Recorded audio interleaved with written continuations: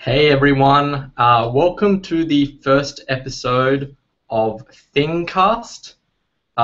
This is going to be an attempt on my part to make a kind of semi-regular broadcast where I get to talk about stuff that's been happening as far as gadgets go without actually, going through the formalized structural review, and you can kind of keep up with what I'm doing.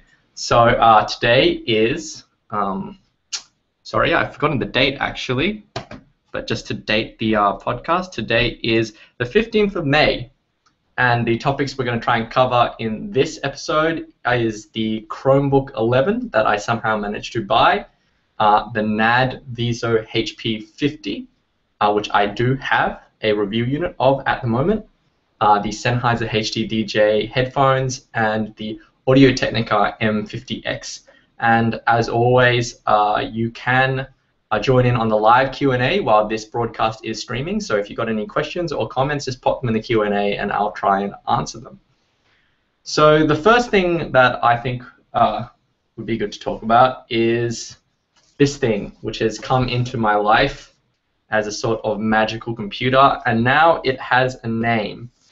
This is the HP Chromebook 11 G2. And honestly, I really wouldn't be so excited about this computer because it is a, cheap kind of, basic no-frills computer. I wouldn't be so excited if I wasn't able to accidentally, if the story wasn't the fact that I bought this before it was announced. So this computer has proven to be quite interesting because, as far as I know, I'm the only one who has a YouTube account and is prepared to make videos about this computer. So that's been really interesting to do. A lot of people ask me why I went with the Chromebook, especially considering that recently my iMac did stop working.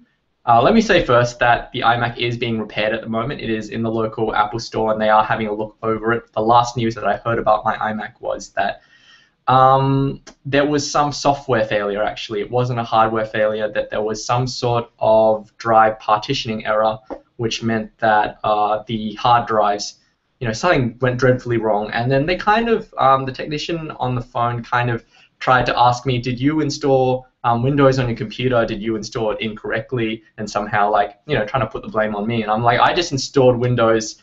And as you know, I use Windows on my iMac. I just installed Windows using the built-in boot camp thing, right, with the iMac dual boot thing. I didn't do anything special. You can't, pin this on me. But that was his kind of thing. And while the iMac is in there, I'm also trying to get them to fix up some fan noise that I'm experienced with the computer. I don't know if it's fan noise or just some sort of clicking noise. I'm not really sure. But anyway, that aside, this Chromebook I didn't buy this to replace the iMac. I actually bought this really more or less out of curiosity. I wanted to actually give this thing a go. I wanted to give the whole Chrome OS thing a go.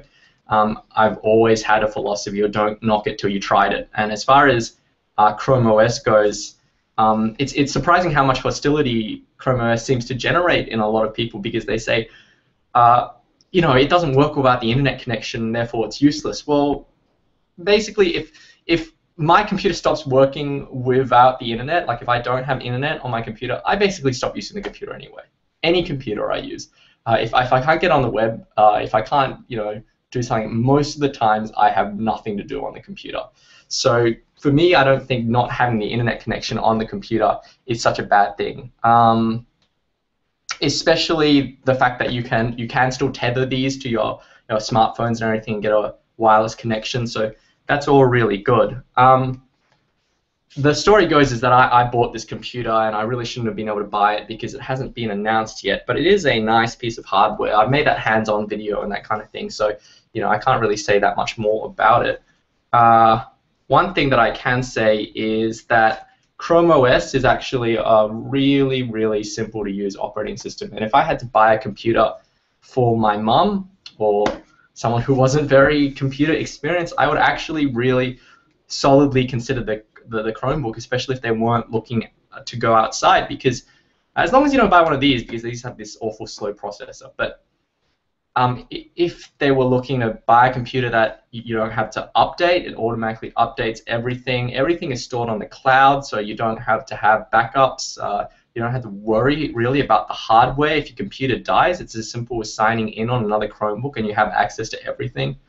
Everything updates, as I said before, and everything's simple. No viruses, none of that kind of thing. And it basically does what most people who use computers nowadays do. They just hop onto the internet and they do a few things. So, definitely there's a lot of power users who I understand who would look at this idea and just go, like, just what a stupid piece of useless hardware. But this wasn't made for power users. This is clearly not intended for like a user like me who I want to be able to edit videos on the go and everything like that. But so far, this piece of hardware I think is being designed for education markets, so it's not particularly powerful. The screen isn't very good, etc., etc. Though it is a really nice little design. If I was going to get a Chromebook for myself or for someone else, I would probably look at the Acer C720 because that has the Intel Celeron chips and it's much more responsive. It has a better screen, etc., etc., etc. It's lighter, it has better battery life. Or I looked at the Toshiba, the 13-inch Toshiba, because for that price, for a 13-inch screen, it's actually quite nice. The keyboard's nice and easy to type with. So again, the word with Chromebooks is easy to use. That's really what I'm finding with the Chromebook, and I'm kind of having fun with using it. So yeah, I mean, it's really funny that I managed to buy this computer, considering that basically when I bought this computer, it wasn't like I was like, when I was in the store, I knew that this was an unannounced model. I bought this thinking it was the glossy white HP Chromebook, and then they opened it up. I wanted to know what color it was. We opened it up in the store, and then we kind of stood there and we had no idea what this was, and then we tried to look it up on the internet and it wasn't there. And if they weren't supposed to sell it to me, I actually spoke with several staff members who we went through the whole story, and at no point did anyone say, hang on, maybe we shouldn't sell this to you. So, I'm pretty sure this thing will be hitting retail in the next few days. So that's going to be interesting. But I did get a little bit of a scoop, so that's been exciting. I've literally gotten 100% more views in the past day or so than I ordinarily would receive on the channel, just because of people watching this video on this computer. So that's been pretty cool. So yeah, that's as far as I had to say about the Chrome OS operating system and the Chromebook. Again, if it's easy to use, I would recommend it for an inexperienced user.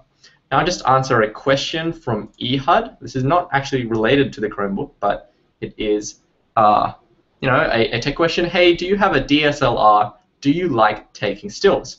I do have a DSLR. I use a Sony Alpha 6000, and basically, almost every video that you watch at the moment that I'm making, I've actually been shooting on the Alpha 6000. Let me just show you what it is. So this is my, sorry, try not to move around too quickly. This is the Alpha 6000. It is a really recent release from Sony. Full disclosure, I did manage to buy this at a discount because I'm part of a Sony social media kind of program that gives me discounts on hardware. I'm not obligated to say anything about Sony, but they do choose people who are more likely to say things about Sony and who are existing fans of the company and who use social media. That aside, this is a fantastic, absolutely fantastic camera. This was the replacement for my NEX6, and basically they improved on every single problem that I had with the NEX6. So I do shoot stills, but I tend to take a lot of photos, not particularly portraits. I tend to like taking landscape details, that kind of thing. I do have a Flickr. If you want to see some of my photos, you can go to my Flickr account. If you go to my YouTube channel, and on the banner in the bottom right corner are some social links. One of them is my Flickr account. So if you want to check out my photos, you can. They're all mostly photos of creepy looking buildings and streets because I have this strange fixation on that kind of thing. But yeah, the Alpha 6000 is amazing. The autofocus system, which is the biggest thing on this camera, apparently has the world's fastest autofocus. I can't really say that to be true or not, but I do know that it is very accurate autofocus. I have been using the 6000 in all my videos now because I found that it will autofocus properly on objects as they get close in and out. So you might have seen in recent videos I've been holding up things closer to the lens, and it does adjust a lot more, whereas the older NEX6 and the older NEX F3, which I would also shoot on, I could not necessarily trust with the autofocus. But yeah, no, if you, I think Engadget just put out a review of this morning. This is a fantastic camera, and it is actually cheaper than the previous generations. I would heartily recommend the Alpha 6000 if you wanted to get a DSLR.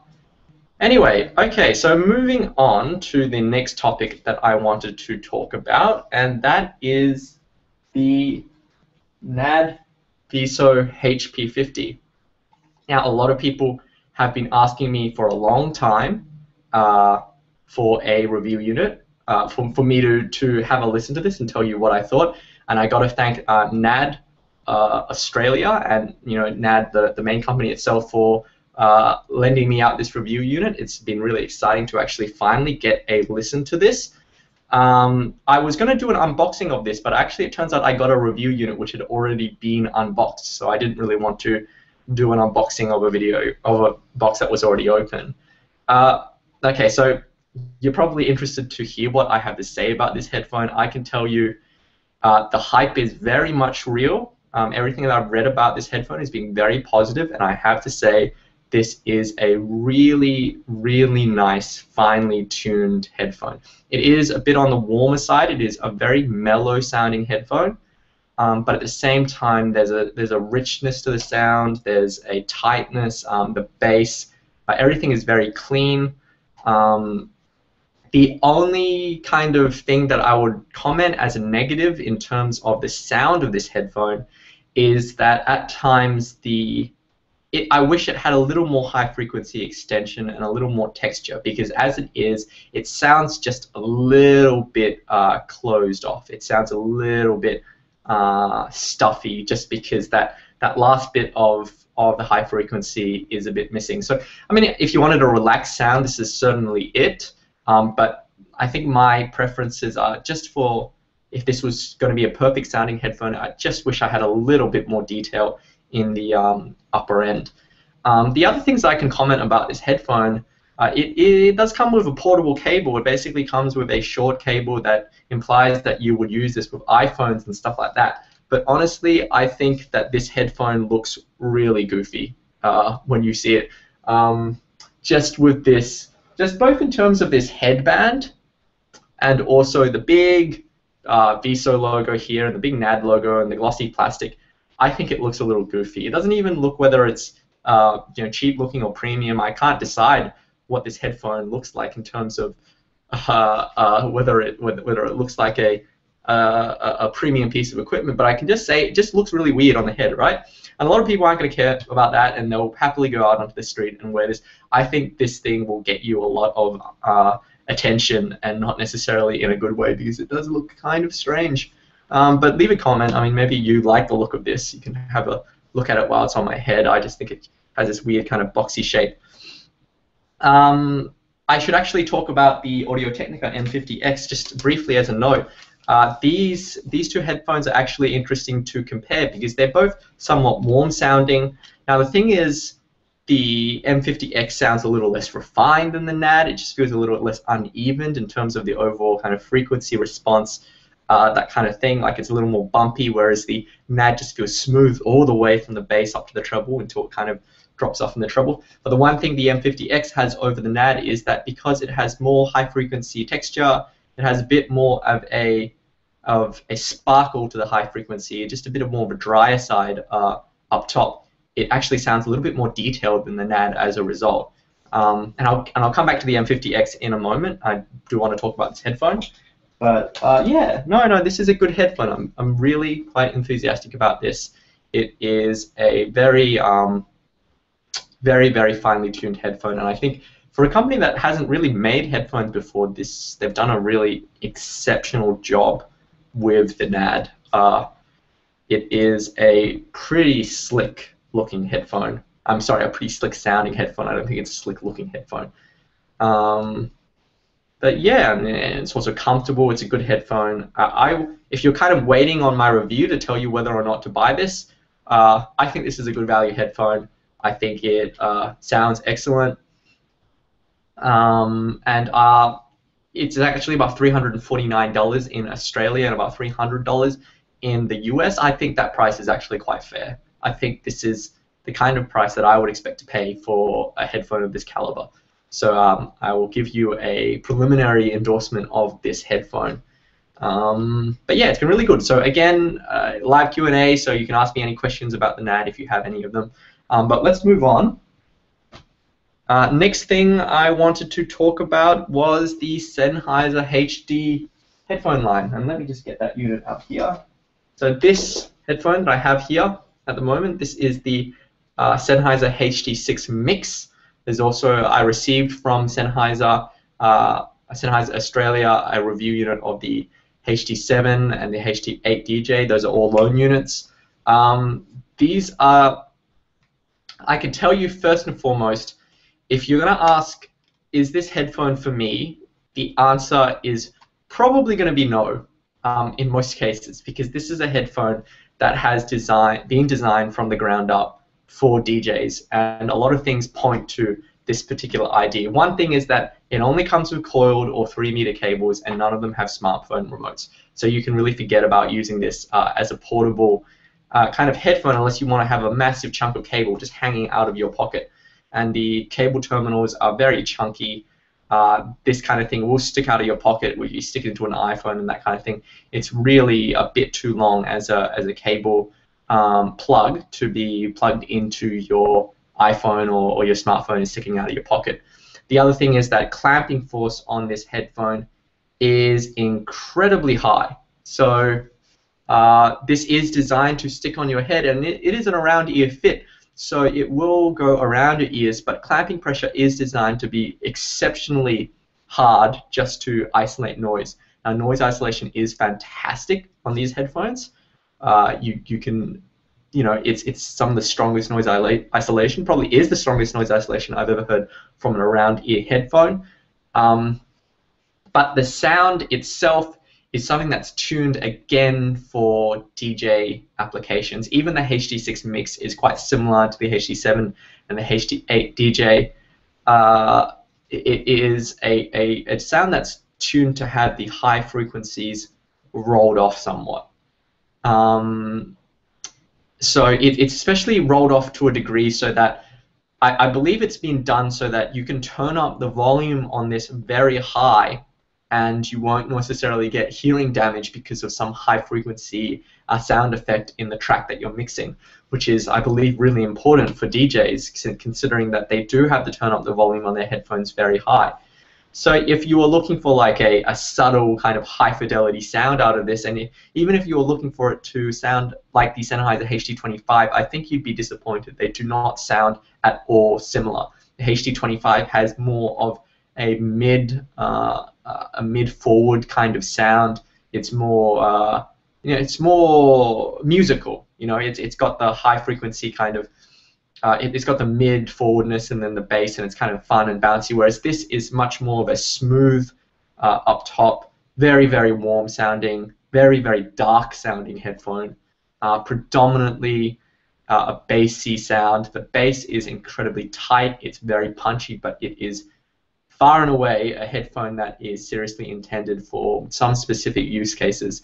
So I think I would recommend this as a listening headphone only if you were, for some reason you were after a really, really durable headphone, because the build quality on this and the HD8 in particular is mind-blowing and is some of the most nice build quality I've ever had experienced in a headphone. They are really chunky and solid feeling. If you wanted something with a very, very high noise isolation, very, very high durability, and you don't mind the chunky cables and you want a bassy sound, basically you're going to use it like a DJ would, then I would recommend the HD DJ series. I wouldn't necessarily recommend it just for easy kind of listening alone, unless you were, after all those things that I just described. But so far, my experience with this headphone has been quite positive. I think it is a really cool headphone. So really pretty positive about this. Anyway, moving on to another question. So, I don't know if someone else has answered you, Cheap, but Cheap Skates United has asked, has he talked about the Chromebook yet? Yes, I have talked about the Chromebook, but if you have any specific question, I'm very happy to answer it about it. I can come back and talk about it if you have any particular questions. But yeah, okay. Moving on to the last thing that I wanted to talk about in this cast was the Audio Technica ATH-M50X. And I should say, thanks first of all to Audio Technica Australia. This is actually a review unit that they have given to me to keep. I should say, you know, if you didn't watch my unboxing video, the M50, the original version, was my first full-sized headphone. And so it's kind of really exciting for me to see an update of this headphone. This is the M50X limited edition, so it comes in this blue and tan color. Now, I know a lot of people don't love this color scheme. I really actually like it. I think it looks really good, especially in person, but it is quite distinctive. It does have a particular look to it with this royal blue coloration and the copper and the tan headband and everything like that. Now, what I can say about the M50X, I don't have the M50 on hand to directly compare to, so when I make my final review, I am going to try and have those tested side by side just to have a listen to it. But the biggest change about the M50X has been obviously the removable cable, because now the cable can be removed and you get a portable cable as well as a 3-meter straight cable and a coiled cable in the box. And the really important thing about this is that now finally you can actually think of the M50X as a portable headphone.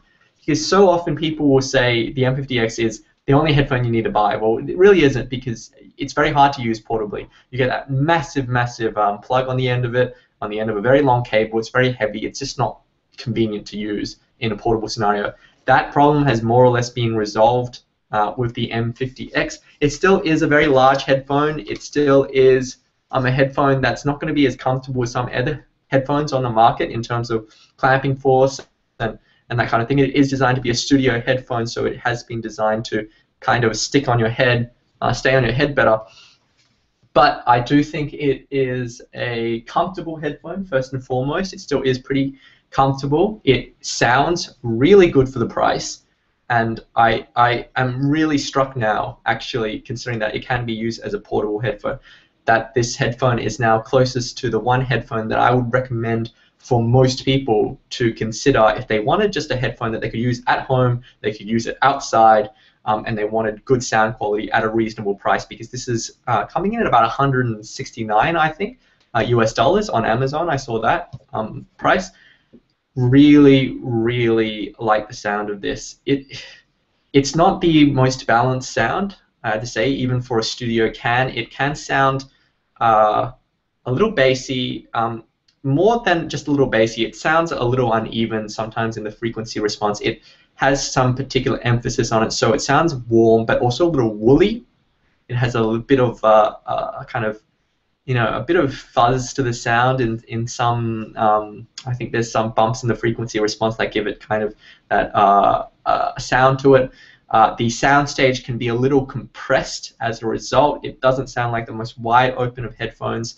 The treble, while it's very nice and textured and it works well with some female vocals, at other times it can sound just a bit tinny, this is a bit metallic, but this is all kind of nitpicking, because for a headphone of this price, I think I would be very positive about recommending this to most people. It is a really well-considered headphone. The M50 is one of the most popular headphones in the world, and it seems like they've made nothing but improvements with the M50X. So, you know, I would be very, very happy to recommend this headphone, especially this limited edition. I don't know how many of these are being made, but these are a really, really good buy, I reckon. And if you're a fan of the original M50 and you wanted something that was a bit more portable, I would be very happy with this. And now it comes in black and white and this limited edition, so that's really cool.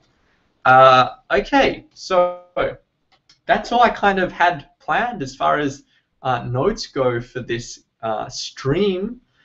If you have any more questions, I have about 10 minutes left. I'm going to try and keep this stream at about half an hour and subsequent shows to be about half an hour. So if you have any questions, now is a good time to ask. I will respond to anything that you have in the Q&A. Oh, one more little kind of piece of news is that I have in fact found a very nice person who contacted me on Facebook pages, on my Facebook page, to let me know that he was happy to sell me his Sony XBA H3. I do not know if that unit will come to Australia, so in the end I did end up taking up this nice man on his offer, so it is being sent to me from Latvia, and I'm very excited to have a listen to it, despite the fact that I was not hugely enthusiastic about the sound of the H1.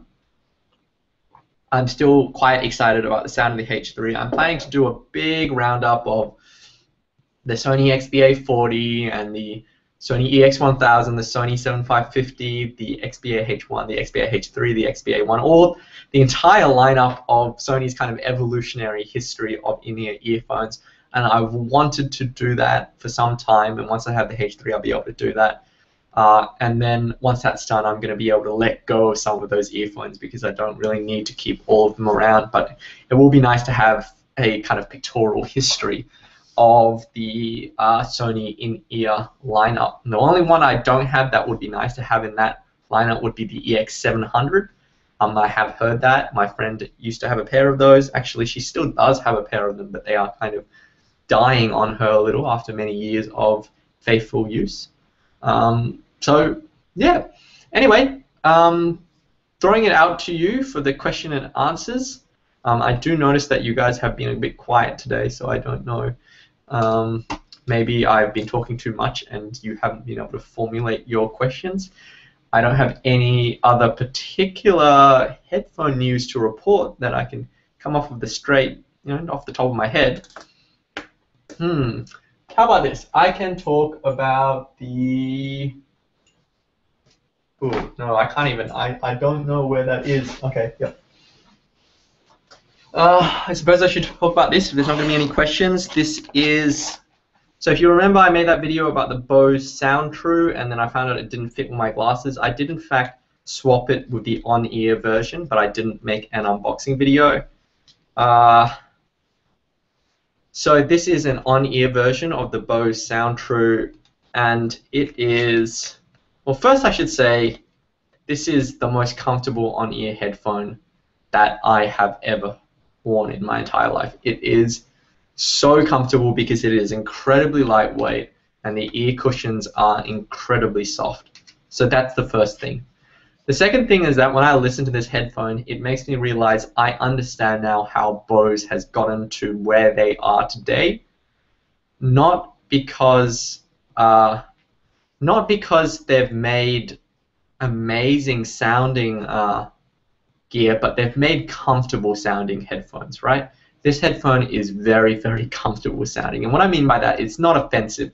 It's got a bass line without being particularly bassy. The treble is rolled off. This is not a particularly detailed sounding headphone. It's not, certainly for the price I paid, it's about $210 I think I paid for it, and I think the US price is about $180.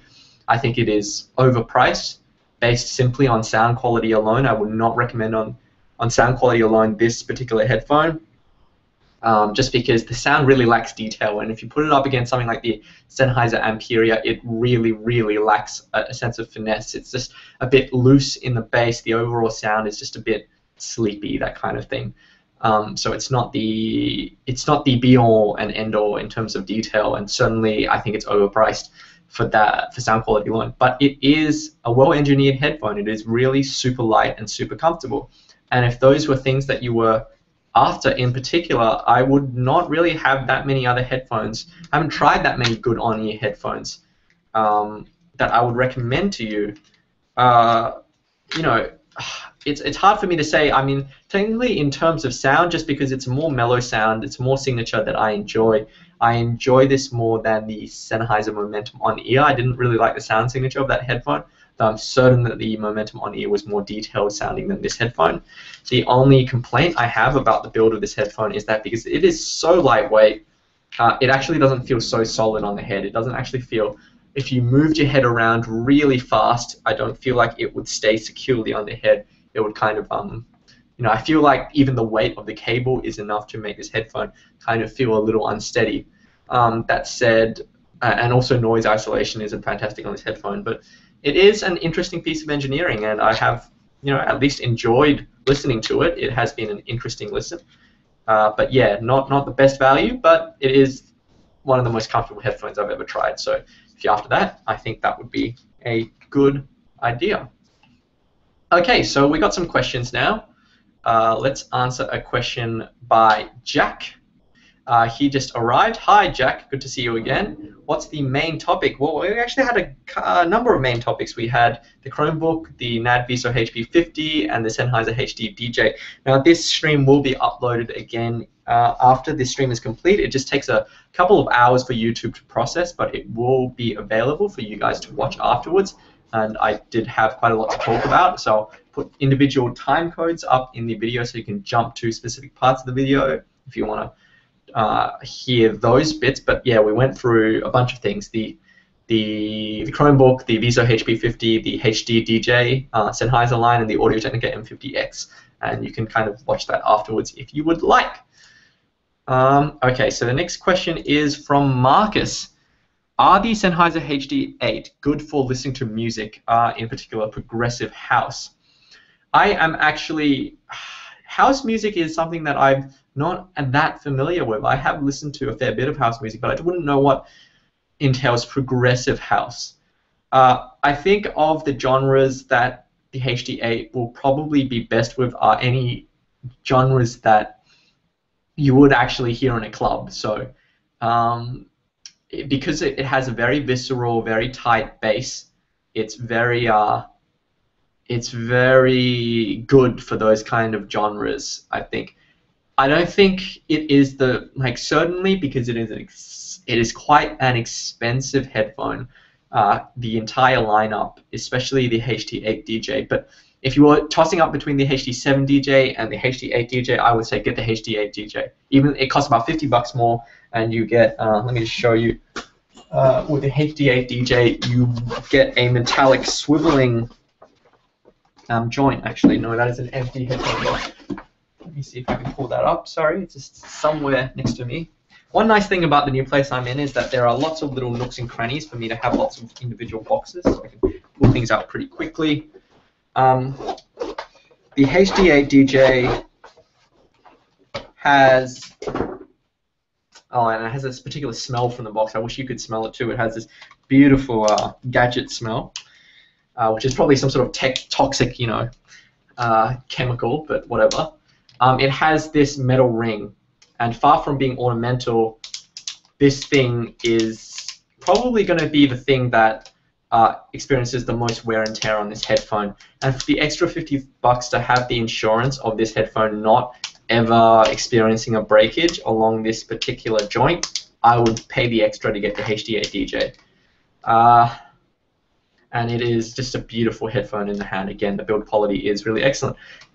As I said, in terms of price, I don't think this is going to be a best value option for as far as bang for buck goes in terms of sound quality. A lot of the extra money in this headphone has gone towards extra build quality and, you know, particular features that DJs in particular would enjoy. So unless you are a DJ, I wouldn't necessarily think that this is your best option. But it is one of the nicest, most finely crafted, bassy sounding headphones that I have tried. And I still haven't tried the V-Motor M100, if any of you are wondering. I'm working on that as soon as I finish off this current backlog of reviews. Anyway, next question. Sorry, just joined is an open, and this is from FTA. FTA Alliance. Sorry, just joined is an open back headphone sound quality worth the lack of noise isolation? Well, it depends on where you're going to use it, essentially. Like if you're going to use it in a noisy environment, if you live right next to a construction site or something and you're constantly being interrupted, then no, I wouldn't get an open back headphone because it's not, number one, it doesn't have noise isolation, and number two, it's not going to be particularly, yeah, like The advantages of an open back headphone technically are that because it's open back, the rear wave of the driver won't be reflected in the ear cup back into the ear, so you do get a cleaner sound technically. That said, a lot of open back headphones lack bass as a result because they aren't able to exert sufficient, unless they're well designed, like some really nice open back headphone, but they aren't able to apply enough sufficient damping kind of force on the driver to arrest its movement after the initial impulse. So with an open back headphone, you don't tend to get as tight bass, you don't get as strong a bass response, you get more distortion in the bass region. With open back headphones, I think the one biggest advantage for me with open back headphones like the MA900 is that they're just more comfortable. You get more of a breathable fit. They're much more comfortable to wear on the ear. So that's what I like most about open back headphones. If you were going to use it in a noisy environment, I would not suggest you get an open back headphone. So, I suppose that's pretty obvious, but if that helps your question, then hopefully that does. Shure SE215 or the FXT80 for rock. Go with the FXT80. The SE215 is not. It's a bit sleepy, and I don't necessarily suggest it for rock because it will lack that kind of fun dynamic sound that the FXT80 has. The SE215 I actually don't think is the best sounding headphone in its price range. It just happens to be a good sounding headphone that has a detachable cable and very strong noise isolation and negative profile fit, and it's hard to find that for $99. So that's why I recommend the SE215. But the FXT80 I think has a more textured sound. It's more exciting to listen to. It's not the most natural sound, but be very happy to go with the FXT80. You probably will save a little money that way. Okay, so Machinator asks, do you think tube amps are worth the price or hassle, or are there other alternatives to give your audio a better soundstage? Okay, so this is a bit of controversy. I don't have a tube amp myself. I never really owned one. The thing is, with badly designed cheap tube amps, if you get a cheap tube amp, they will perform worse in terms of distortion characteristics over solid state amps. They will tend to have more harmonic distortion, and that, because it's second order harmonic distortion, that kind of harmonic distortion tends to be a sound that some people like. It gives everything that kind of warm analog kind of sound. They do kind of like it, but if you're looking for an amplifier that doesn't add anything to the signal, I mean, that's what people want generally. They want a neutral kind of sound. And my philosophy is always go with the neutral amplifier, and if you want to change sounds, go with different headphones. Don't go around collecting amplifiers because they cost a lot of money, and I honestly don't think they're worth swapping around with. But I do know that apparently the really high-end tube amplifiers are really, really good, and they perform really, really well, and they do really well in terms of measurements. But I still think for the money you're paying, you're better off getting a solid-state amp. You can get some amazing solid-state amp, and I did just recently receive a review unit of the JDS O2 Special Edition. So just look out because I will have an unboxing of that up very soon. I tend to think solid-state amps are better. If you want better soundstage, just get a headphone with more soundstage. That's got to be my philosophy. You can tweak around with amps as much as you want, but in the end, a lot of the differences aren't even going to be things that you can really tell. I always think it's safer just to stick with one amp, which is what I've been doing for a long time, and just play with your headphones. It's more rewarding that way anyway. Headphones sound more different. You end up getting more out of it. Okay, so there's just two more questions. I'll just take these last two questions and I'll end this stream. From Jack, do you think Beyerdynamics should renew their DT880? Seems like a classic, but it might also be using old technology. Well, if it ain't broke, don't fix it, in a way. The T90 is technically, by all accounts, meant to be the better, more amazing technologically version of the DT880, because technically the T90 has the stronger magnetic force on the driver. It has, I think, like the Tesla driver, so it has a better, is able to better control the driver instead of in terms of force exertion. Everything I've read about the T90, and I was really interested in the T90 for a long time because I did really like the DT880. and I was wondering if I would like the T90. But by all accounts, the treble spike on the T90 is more severe than the one on the DT880. And that really puts me off because I already found the treble spike on the DT880 could be a little, it could be a little off-putting at times, so I wasn't able to enjoy all my music with it. The T90 is the technological upgrade over the DT880. Apart from that, I don't really see how they could improve the DT880 that much without kind of cannibalizing their sales of the T90. But I don't know, they could do what AKG does and just put out endless revisions of the same headphone over and over again and just sell them as new products, which always makes everyone very happy. The alternative is to do what Sennheiser does, which is what Sennheiser basically just does revisions and they don't tell anyone. So they just, subsequent hardware runs have revisions in the sound. There are debates about whether or not which way has merit or not. I think I would rather a company be more transparent about the changes that they're making with the headphone. But at the same time, I wouldn't want them to be like AKG putting out a new headphone every year. So, you know, I don't necessarily think you should fix what isn't broke. I don't think that's. I don't think the DT880 is showing age in any particular way. But you may have a different opinion. I don't know. I think the DT880 is fantastic. So, anyway, last question, and this is from Intel Gigabyte. Is ever tried Stax headphones? And the answer is no. Unfortunately, I haven't. I have tried some electrostatics. I did try the Sennheiser H90, is it? The really, really amazing one, and I really should know the name because I'm meant to be like a headphone enthusiast, but I don't remember the special, the Orpheus, maybe. If it's meant to be the very, very special Sennheiser, I have listened to it. I did think it was pretty amazing, though I didn't get to hear music that I owned myself, so I can't comment directly on the sound. I would like to try a Stax headphone one day, but the whole buying the Stax and then the amplifier and then all that kind of thing, it just puts me off just because it's so expensive and it seems so limited and so uncomfortable. So, you know, for me, I tend to veer on the side of practicality. I think that's kind of obvious if you've watched enough of my videos, that I tend to focus not only on the sound aspects of the headphone, but also the ergonomic aspects. So I tend to avoid anything that's just a bit too exotic unless it's a kind of situation where I just randomly listen to it. Yeah. Anyway, Jack just pops in with one last question. I'll answer this one last question, and this is the last question I'll answer. Jack is asking, last question, how's the weather in Australia? It's pretty good. It's a bit cold, sunny. It's pretty sunny for winter, so and during the midday I get a lot of glare into this room, so I tend to have a little bit of a window of opportunity where I can either film videos in the very morning or in the evening, like now. Right now it is 3:52. But yeah, no, I'm pretty happy with the weather. I wouldn't mind it if it was a bit warmer, but not too bad. Anyway, and yes, Marcus, I am streaming from my Surface Pro in answer to your question.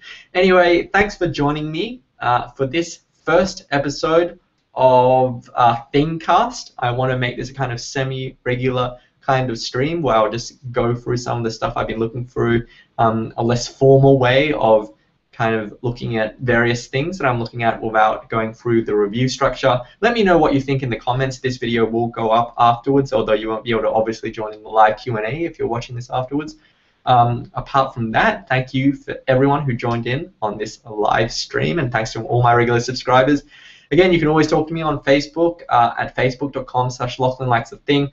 I do have a request to make because I finally, if you're going to ask me for advice on Facebook, on my Facebook page, please post the question on the public thread on the wall and not as a private message, because I do prefer to answer these in public just because other people can see the answer and they can contribute their own opinion, which is always more helpful than just one guy telling you what to do.